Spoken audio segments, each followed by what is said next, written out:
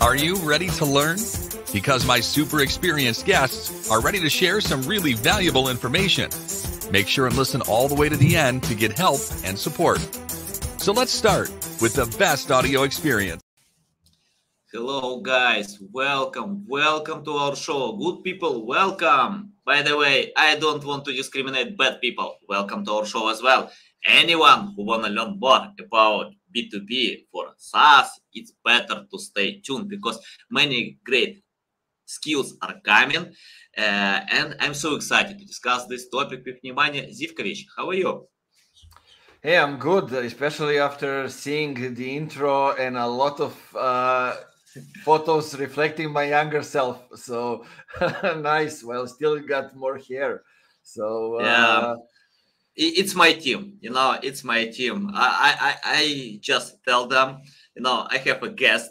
Please create some promo, and yeah, I don't know where they can find these photos, but yeah, they spend time researching online, and yeah, combine them to create this promo. Nemanja, before we start, just tell more about yourself, about experience, background, and why you often appeal on my feed on LinkedIn. I'm interested about that. yeah, I mean, look, the background is pretty interesting. Started in playing basketball a lot when I was a kid for like 13 years. Then moved into studying marketing. But I figured out that the university didn't give me enough knowledge. So that's it.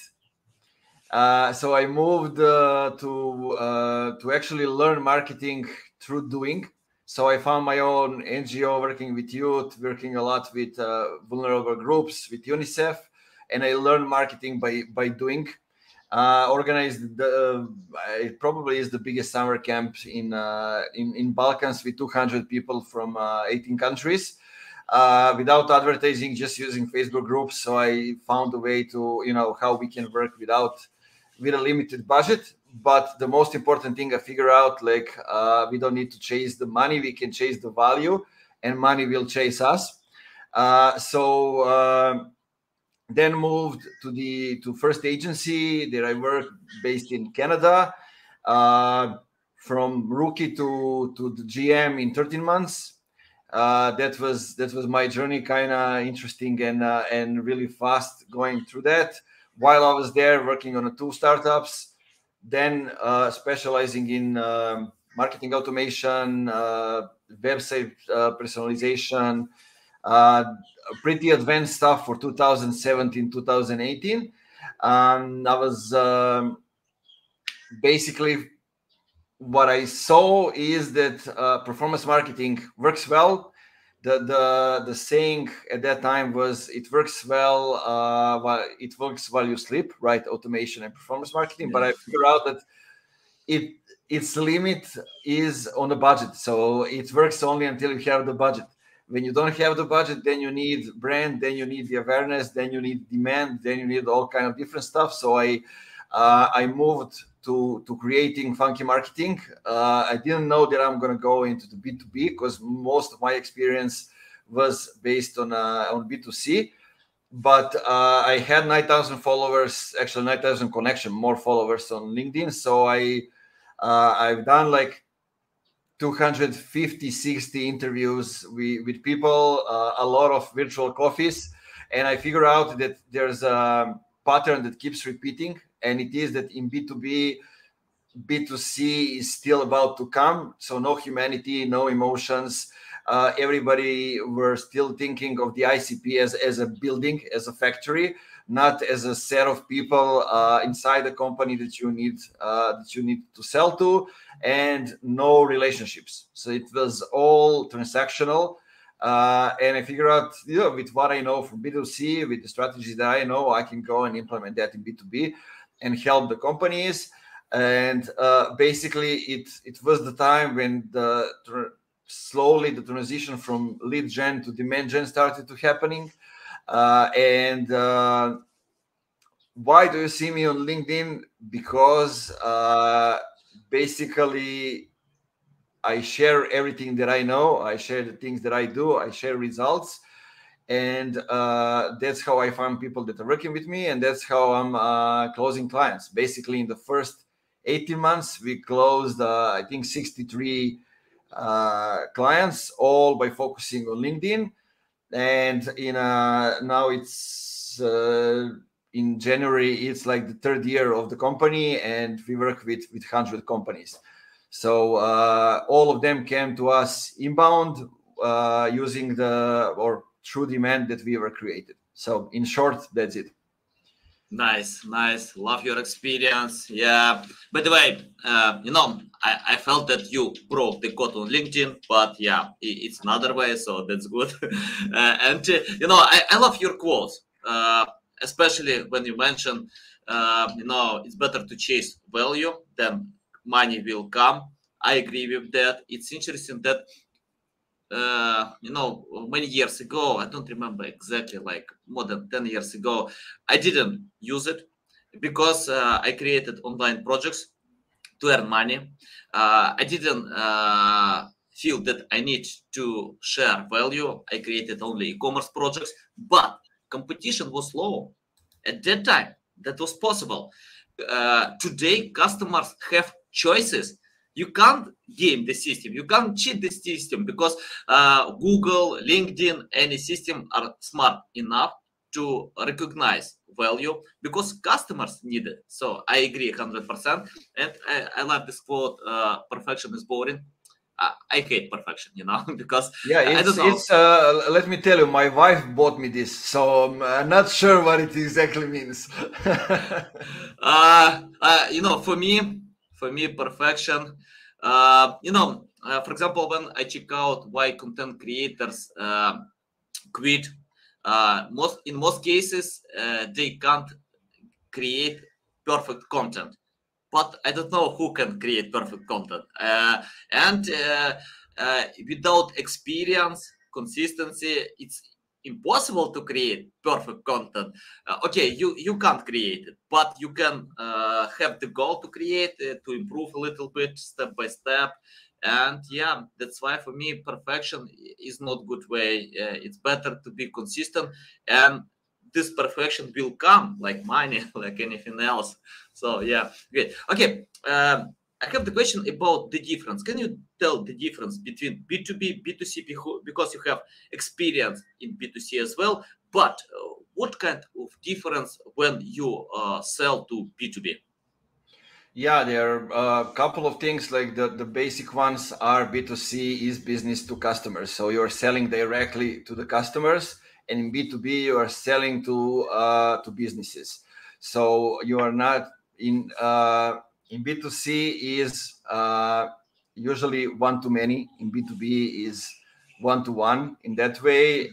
And what is interesting there in B2C, marketing is the one that sells. You don't have sales as you have in B2B. In B2B is a lot different because the deals are longer.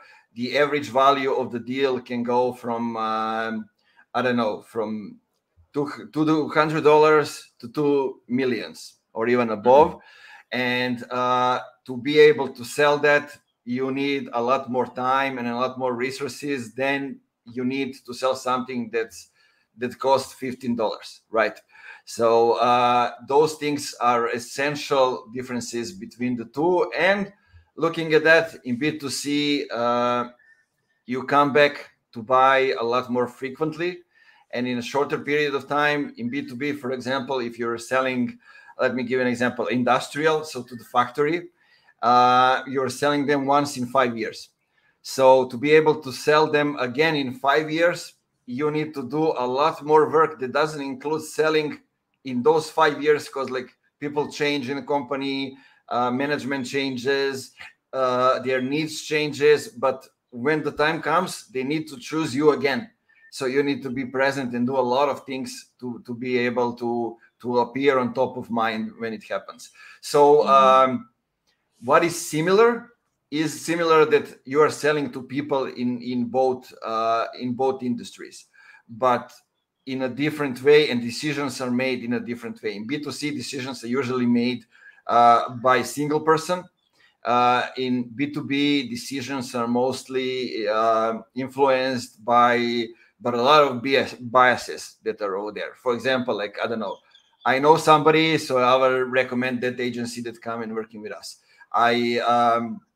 As a CMO, I have a task to choose the best tool that will help us, I don't know, like schedule post. I will just go basic. And I usually go and I choose, right, the best one. If you go to Google and you find everybody says that they are the best one, I will choose them. Why? Because if it doesn't work and the CEO comes to me and said, why did you choose this tool? It doesn't work. I can say, hey, look, Google it. You will see it's the best one. Everybody says that. It doesn't matter if it's the right fit for you, but he is basically keeping his place in the company by doing that. So a lot of small decisions that we don't see from outside that are affecting the way that we buy and that we actually sell.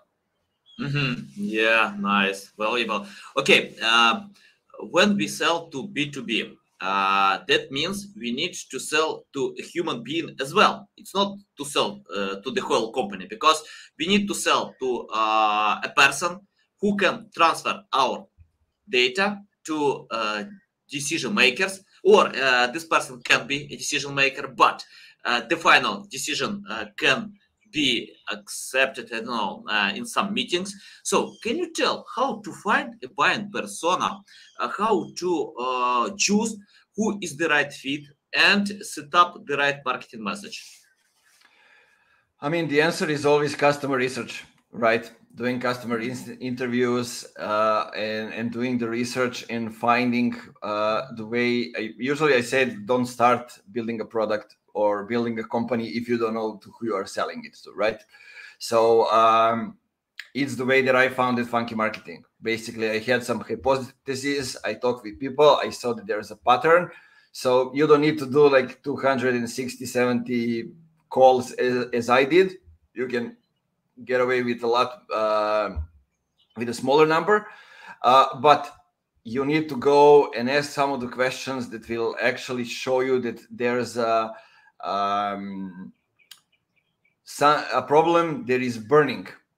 Basically, you know, not just a problem that is, okay, we know that we have it, but it's not urgent to solve. You need to find the urgent problem and build the company or the product or the services around it. But how do you choose whom you are going after? Let's say if you look, you already know the industry, the niche. Basically, you need to see how is decision-making process going inside the company. You do that also by talking to customers. If there's not an option, another thing is it wasn't possible like a year or two ago. It's possible now. It's using a podcast like this one. For example, somebody can come and say, I've been listening to Anatoly's podcast, and he is hosting different people from marketing world. I want to sell to them, and I've been listening to podcast and find out, how is decision-making process going in their companies? How are they going to get educated? Do they already have somebody who, a vendor who is providing marketing services or no? If they do, who is in charge for that, and what is actually the process? When you have all of these things, it's easier to come up and sell. But the thing is that you need to discover all of those things. Also, when you get those information, you discover how you are going to differentiate from your competitors.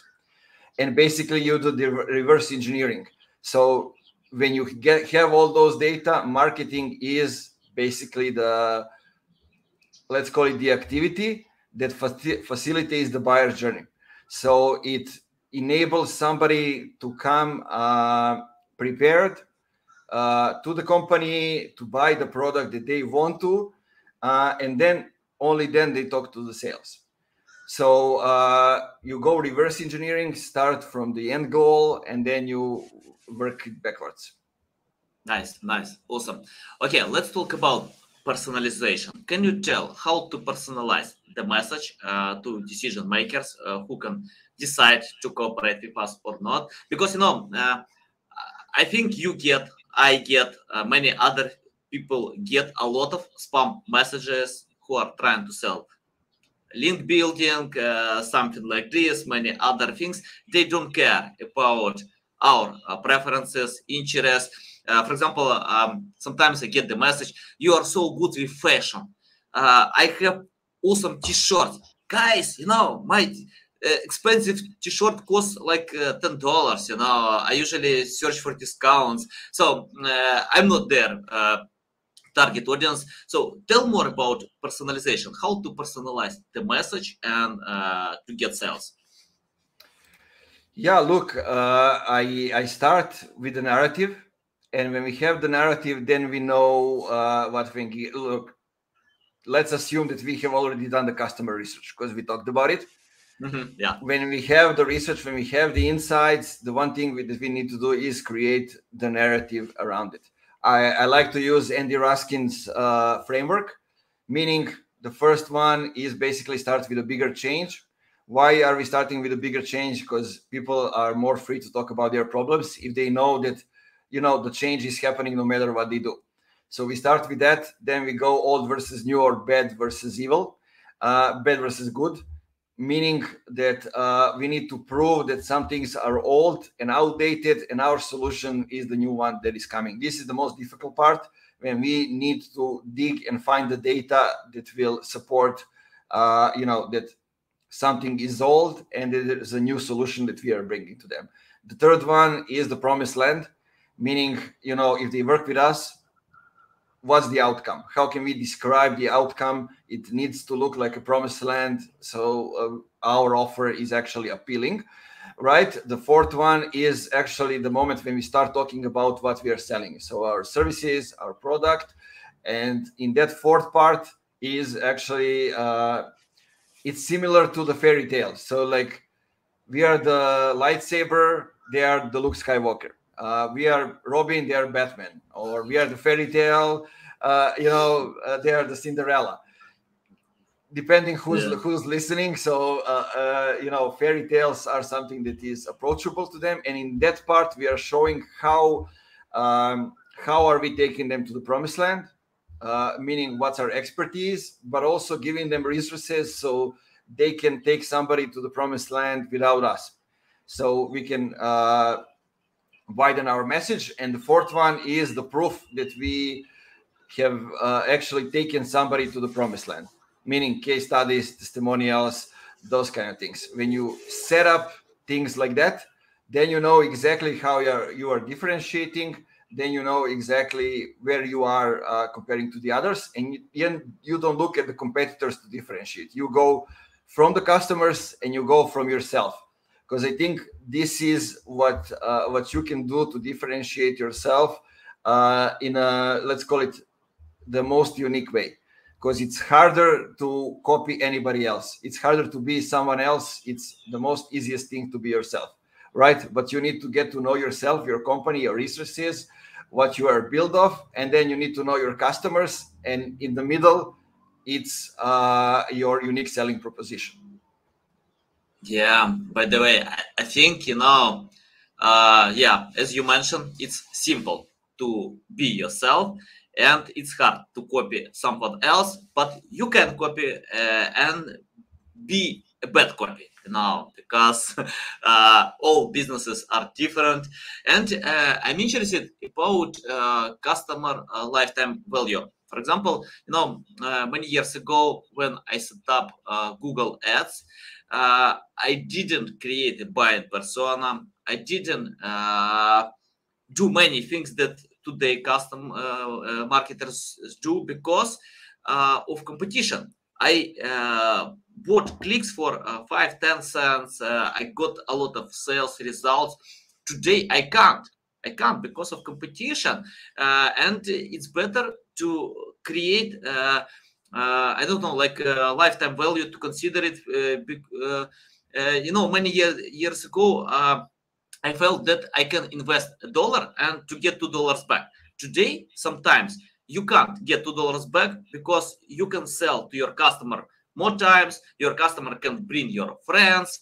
So yeah, something like this, and then you can get $2 back and even more. So tell more how to count this metric, customer lifetime value.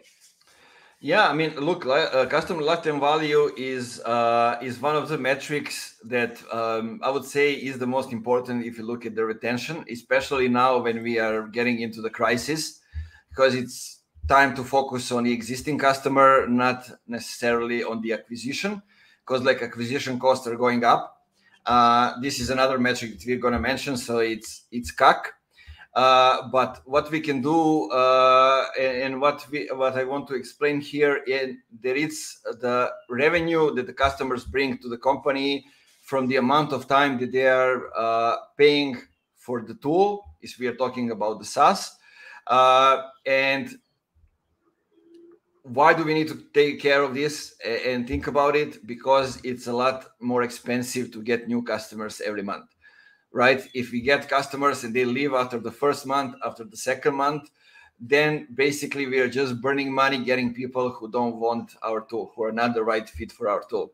And if the customer lifetime value is on a higher level, then we basically know that we are getting the right customers. They are spending a lot of time with us. And basically those are satisfied customers that will recommend us to the other potential customers and the other companies. And what is interesting here is focusing on a relationship, right?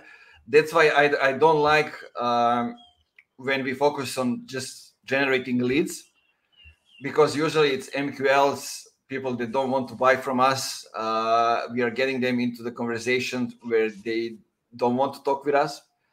So they don't want to buy what we offer. They don't want to talk with us, but we're still willing to get them into the conversation and try to get them to buy, right? So with that kind of thing, the churn is getting bigger and bigger, and lifetime value is getting lower and lower, which meaning customers are leaving after the month or two. They see that it's not a fit. But if the marketing is doing its job, and doing what it should do inside the B2B companies, which is usually not what they do. They usually do digital sales.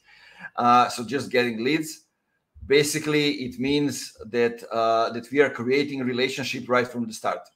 So to give you, to go a little bit more backwards, 99% of the customers in B2B are not in the market to buy right now. LinkedIn B2B Institute says it's 95%, but from the experience, I said it's less than 1%. Mm-hmm. So when you think about that, what you need to do is start creating relationships with companies when they are not on the market. So when they come to the market to buy, everybody wants to get them, right? It's less than 1%. A lot of companies are focusing just on closing the existing demand, which means that 1% that are on Google. So we need to go to the social media, we need to go to the communities, and we need to go to some different places where they are hanging out to actually create a relationship. And if we create the relationship with them, they know our value. We are top of mind when they come to the moment they buy. So they will come to us to buy because they know us, they know what we are selling, they know the value. We don't need to sell them. We are just here to facilitate the process. And if the sales is happening like that, basically the lifetime value is usually a lot bigger. They call it now a hero pipeline, which meaning that companies that are coming through demand that we are creating are closing in a 40%. They're coming to the website. So website source pipeline are closing at the percent of 40. And if you look at the other way, or like lead gen or other things, they're closing at a lot more lower percent, which meaning closing at 40% deal and staying with us for the next 3 months, it usually means that they will stay for us longer, and the lifetime deal of the customers is gonna be it's gonna go higher. And what it also means to kind of connect all the other metrics is that if we do it like that, average deal per user, average revenue goes up, average value of the deal goes up, which means that, you know, sales doesn't need to spend their time talking with people that are not interesting. They can talk just to the people that are interesting. It makes it easy for them to sell the larger deals, right? And if we are creating the awareness, if we are educating the customers, basically the sales cycle is also getting smaller, which means usually in B2B, as we mentioned in the beginning, the sales cycles are a lot longer. And what does it mean longer? It means from 3 months to 3 years sometimes, or even 5, as I mentioned in the example. So if we can cut that time in half, they are able to get more customers, more good customers in that period of time, which means a lot more revenue is coming, and in the end, the lifetime value is going up. Yeah, valuable. Okay, let's talk more about customers' loyalty. For example, I can't tell that I'm loyal with some brands because, for example, if you need loyalty, you can buy a dog, so you can get loyalty. But in other cases, I think customers are looking for better solutions, better products, and sometimes we have no time to check out because we are satisfied with existing products that we have. And for me, of course, the first thing, you need to have high quality product. Without that, any marketing methods can't help you, to retain customers longer. Let's talk about another aspect: how to retain customers. For example, if I have high quality products, but any tips how to retain them longer? That you mentioned, acquisition costs much more, and I remember a few studies share that it costs 5 times more to acquire a new customer than retain existing customers. So even in the recession, it's probably even more. So any insights how to retain customers? What kind of methods to use if I have high quality products? Give more value. That's the most obvious answer. Look, like, you need to go to listen to those customers at all times. Usually I like to advise companies that they talk to the customers from 2 different angles. One is the product team is talking to them to see how are they using the product, are they using it the right way, what are some things that they are missing from the product, what are some things that they can improve. And when you have those information, that's how you set up the new features, right? How you improve the product, how are you going to update on those. And if the product that you started with for that small thing, for example, the product that my friends are developing, we can name it, it was authored in, now it's authored up for LinkedIn. Basically, it was first just the tool to schedule posts, right, for LinkedIn, actually to see how is the post crafted. Now they're coming up, they're listening to the people, listening to the feedback to existing customers. They are using it, and now they say, maybe we can come up with a function that we can maybe make some of the text bolder. Maybe you can come up with the bullets. Maybe you can come up with a way that we can schedule posts. Now they are requesting, maybe you can come up with the analytics and more advanced data so we can see what's happening. Maybe you can come up with say the function that we can actually save the posts that we don't publish, so we can get back to them and rewrite them. Those kind of things. Then from the other hand, other part of the company that needs to actually get into those conversations with the customers is customer success team. Is the tool doing its function and actually enabling them to get the results that they wanted from the start, right? Is the tool actually bringing in the results that it should be?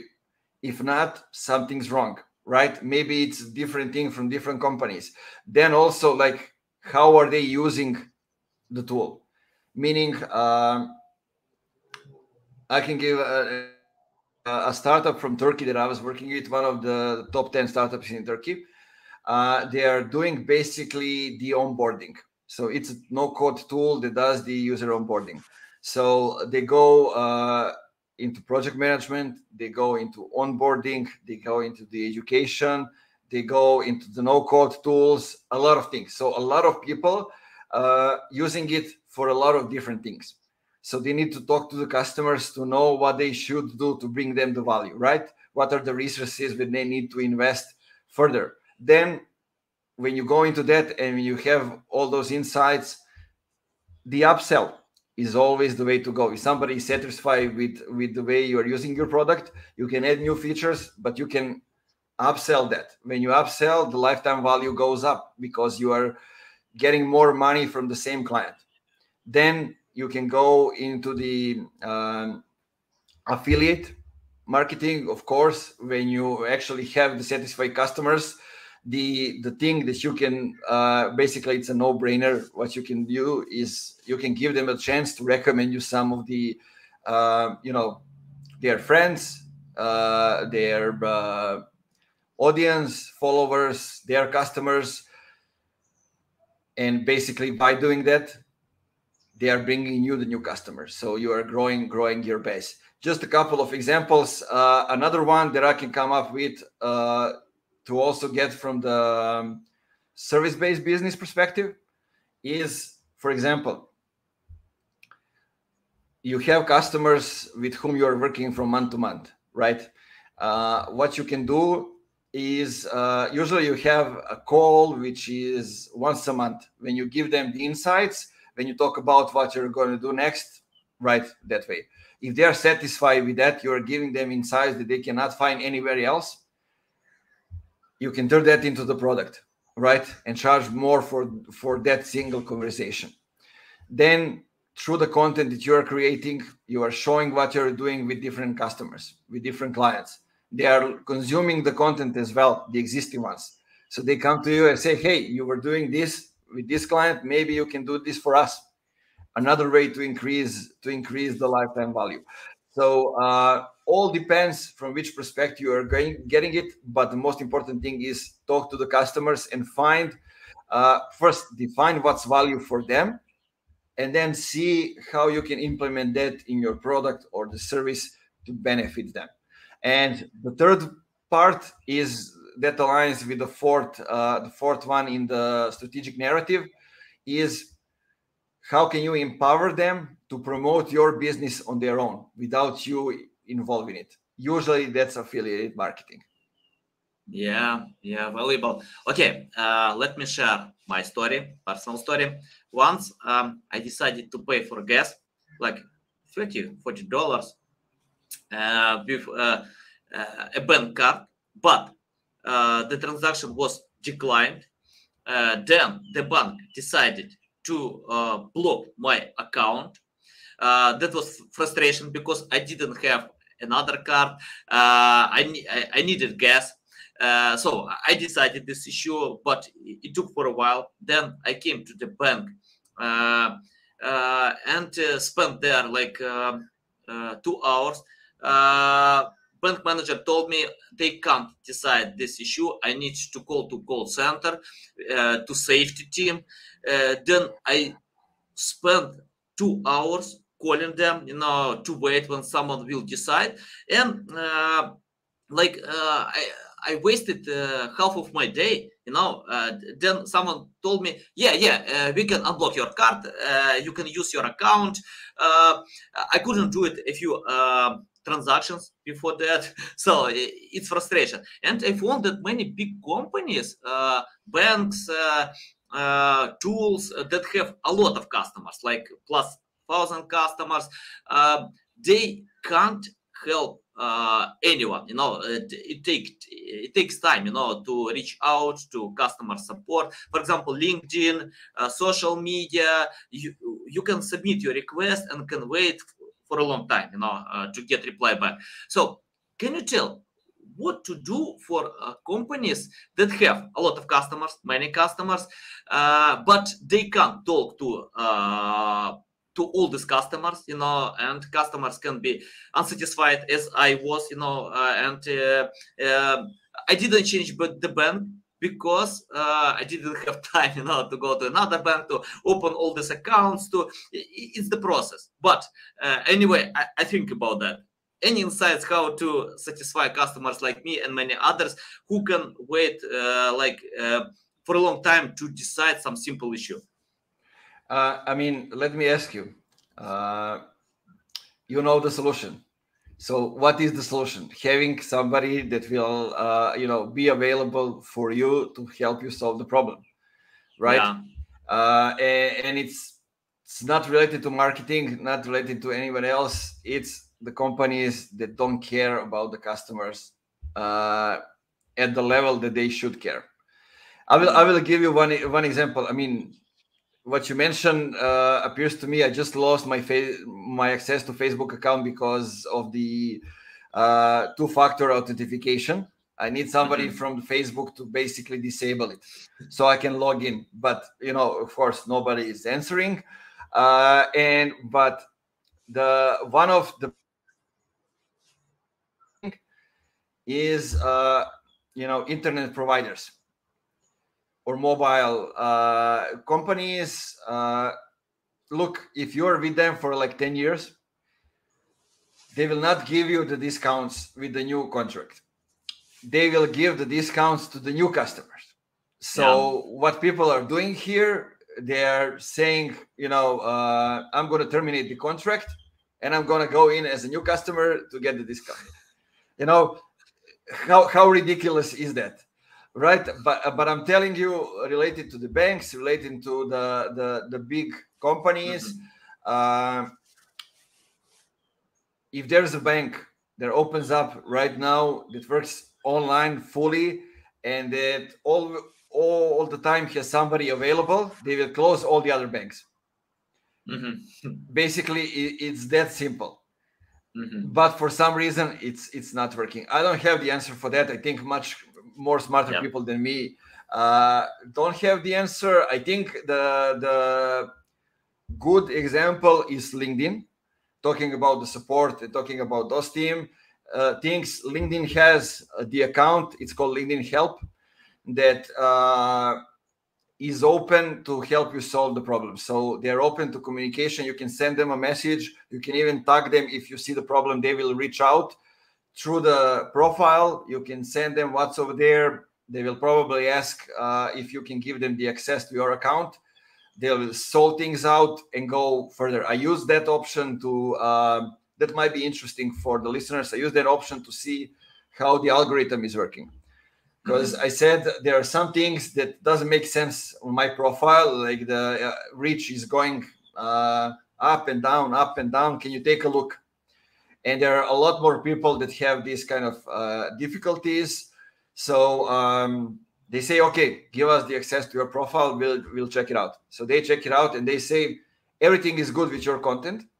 But these are the 10 things that usually affect this kind of behavior when it comes to the content. So, and basically they told me how the algorithm works. It's interesting that nobody has done it before. Like all the people that are branding themselves as LinkedIn influencers and experts for LinkedIn, right? Said, come on, nobody has ever got that information from LinkedIn, but I have the screenshots, right? Not talking just around that. So usually it's the craziest guys that does it. What most companies have is the support on Twitter. So for any platform, usually if there is a chance to get somebody from support, is going through Twitter, because Twitter is the social media built for that. Yeah, yeah, nice. By the way, once I got the message from Bridget Hines. She has like 4 million followers on the LinkedIn. And she asked me, do you know what's going on with LinkedIn algorithms? Because I posted a few messages that something changed. And I found that many influencers, big influencers, don't know how algorithm works. They care about human being. So, you can recognize, figure out how algorithm works, Google, Facebook, LinkedIn, but they can change it. They can change because of many other things, and it's hard to recognize how AI can decide which post to share with audience. And I found the best way to think more about human being. If you can help them, then algorithms will love you. So it's my insight from many influencers, because I was shocked. Many of them really don't know how it works, but they know how their audience, what their audience wants to get. So yeah, interesting. Nemanja, I have the final question. Let's imagine you started from scratch without any experience, knowledge, skills. What will you do today to learn more about B2B marketing? Yeah, I got this question yesterday actually on Instagram. Look, the thing is, I always like to look at a couple of people that are in the place where I want to be. So, get at least 3 of them. See, those are my North Stars. I want to get over there and get as close as possible to them. The other thing that helps with that is get as close as possible to the revenue. Because if you are working as close as possible to the revenue, you will know what it takes to create the revenue. And the third one is get as close as possible to the customers. Meaning, I always like to say to the people that are starting from scratch, get into those things that we mentioned, is to the customer support, or direct response marketing. When you get the direct feedback from the customers, you can fill them then to close to the revenue, so you can see how the revenue is made, and as close as possible to the 1 to 3% that are your North Star, and block everybody else, because there's so much noise around it, and most of the things that you will find on Google related to the B2B is no longer effective. The new thing can only be found on podcasts, or on LinkedIn if you follow specific people, or on Twitter if you follow specific people, but nowhere else. You learn by doing, because it's developing, and like, what can I tell you this month will be totally different the next month. So it's a live thing, growing, evolving, and that's what I say. When you get closer to those people, then you will probably be able to think for yourself and differentiate, right? But to get to the moment when you can differentiate yourself is you need to learn. Then you will probably copy some of the people that you admire, and you go because they are doing the right things, and you are trying to do that as well. But then when you get to their level, you will know what you can do differently, because you know what they know. So yeah, in short, that should do the job. I love it, because doing is more important than learning. Over learning, it's not good approach. For example, I can read 100 books how to play basketball, but I never will beat Shaquille O'Neal or many other recognizable basketball players, because they practice more than learn. They don't read 100 books how to play basketball. They spend time in the basketball field to practice their skills. So and I see when. By the way, once I got the question, if I listen all your episodes, can I become a great marketer? I told him, no, you can't. You can't, because you don't need to learn everything that you can find online. You don't need to listen all podcast episode. Just choose something that will lead you in the right direction. Then you can implement and do this, not overlearning. Overlearning hurts experience. People can forget for a few days about new knowledge. I can forget for a few hours. tell me something, I can forget if I don't make notes, but I make notes and I implement. Testing is the best approach to find out and improve your skills. I love it. Nemanja, it's a big pleasure to get in my show, to learn from you. Tell our audience how they can reach out to you, learn more about you, follow you. Yeah, it was my pleasure being here as well.